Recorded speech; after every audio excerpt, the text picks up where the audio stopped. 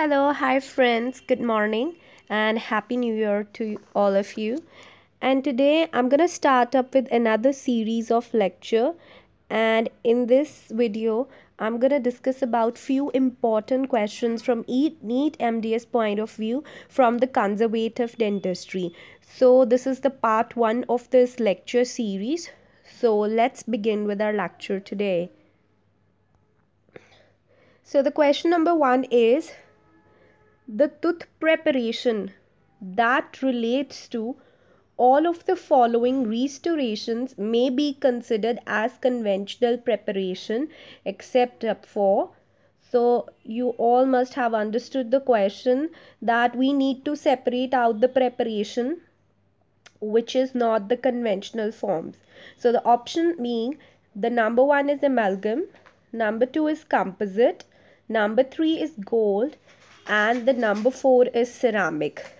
So if we see out of these options, and if we look into our conservative dentistry knowledge, the amalgam, the gold, and the ceramic, these may be considered as the conventional preparations.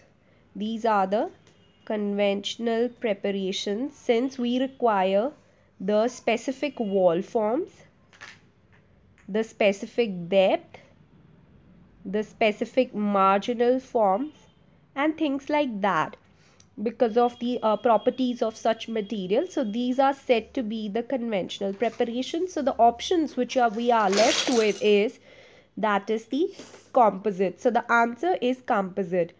So the tooth preparation for the restorations of the composite, they have less need for specific depth, wall, marginal form. So that's why the composite that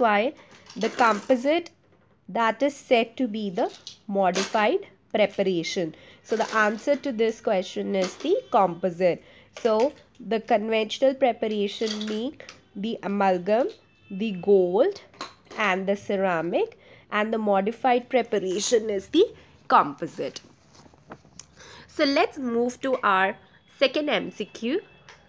So the second one is, usually a weak enamel margin, it has a cavo surface angle of, it is enamel. The options are less than 90, equal to 90 degrees, more than 90 degrees, and the last option is none of the above. So let us see. Enamel margin is composed of rods.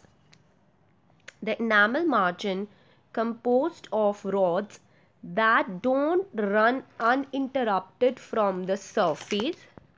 Let's first of all draw a diagram, and this is your enamel, and then we have is a dentine, and over here we have is a pulp horn and the pulpal canals. So enamel margin composed of rods that don't run uninterrupted from surface to the south dentine is the unsupported ones. So the unsupported enamel margins, they tend to split off, fracture off, and they leave a V-shaped ditch. They're gonna leave a V-shaped ditch along the margin of the restoration. So this weak enamel margin, it has a cavo surface angle of 90 degrees. So this is our answer, that is less than 90 degrees. So the option was less than 90, equal to 90, more than 90, and none of the above. So the weak enamel margin, because this has got the weak enamel margin, it has got a large amount of the unsupported enamel rods, so it has got a cavo surface angle of less than 90 degrees. Okay, so this is the answer. Let's move on to the another MCQ. So this is quite a easy but very important MCQs, and this can come in your NEET MDS exam for sure. So the phenomena of extension for the prevention, it was first suggested by, so if someone has read the student went very nicely, or it so he or she must be knowing answer for this question. So let us see the options. First of all, G.V. Black, Dr. Marshall Ebb, Student, or the Stockwell. So the answer of this is, you must have guessed, guys. So let us see what's the answer. So the answer to this question is the Marshall Ebb. So the phenomena of extension for prevention, you all must be aware of this phenomena. So let me tell you. The outline form for occlusal cavity is controlled by extend the cavity margin to the sound tooth structure and remove all the unsupported enamel. This is one of the factor. The another factor in this case is include all the susceptible fissures, susceptible ones in the outline form. So that is including the susceptible fissures in the outline form. So this phenomena is the extension for prevention. So this was first suggested by Dr. Marshall Ebb. So the answer to our MCQ, and later on it was adopted by Dr. G.V. Black. So do remember, the phenomena was suggested by Marshall Ebb if the question is like this, but later on developed by the G.V. Black. So if we are not given the option Marshall Ebb, then the answer would be G.V. Black. Otherwise it was initially given by Dr. Marshall Ebb.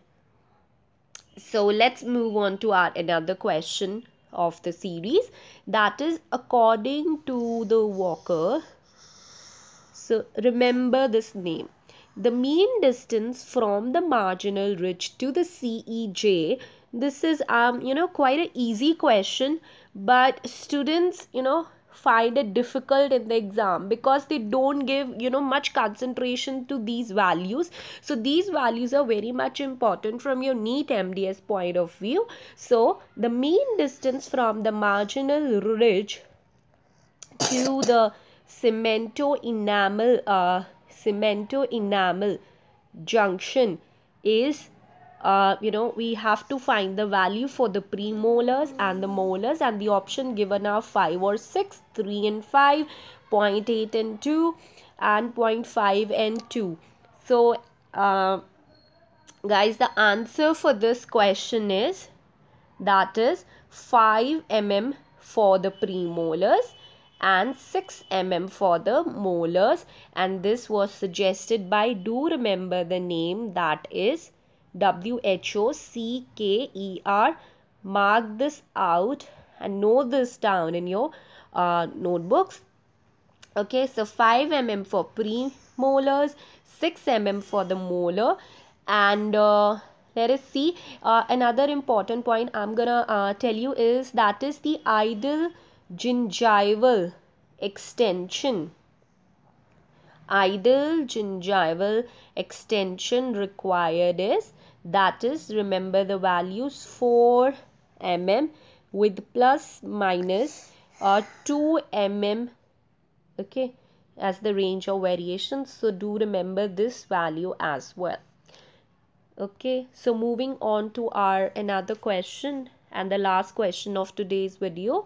That is, the question is, with the single application of the varnish